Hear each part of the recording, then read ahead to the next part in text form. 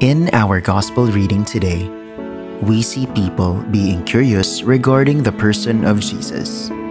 News about him have been brewing in the Galilean countryside, and the people were excited about Jesus and his connection with the prophecy of old. John the Baptist sent 2 of his disciples to Jesus to ask him, "Are you the one who is to come? Or do we look for another?" Do we look for another? The Christmas season is an exciting and busy season, and we can easily be distracted. In this season, the question of the disciples is actually our question too. Are you he who is to come? Or do we look for another?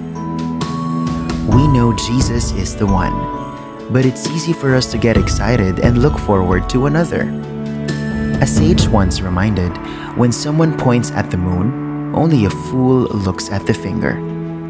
As we plunge into these exciting days of the Christmas season, make your own Sabbath days for He who is to come. Let us avoid the foolish temptation of looking for another and at our finger. Reflection question: what Sabbath preparations are you willing to do to dispose yourself for He who is to come?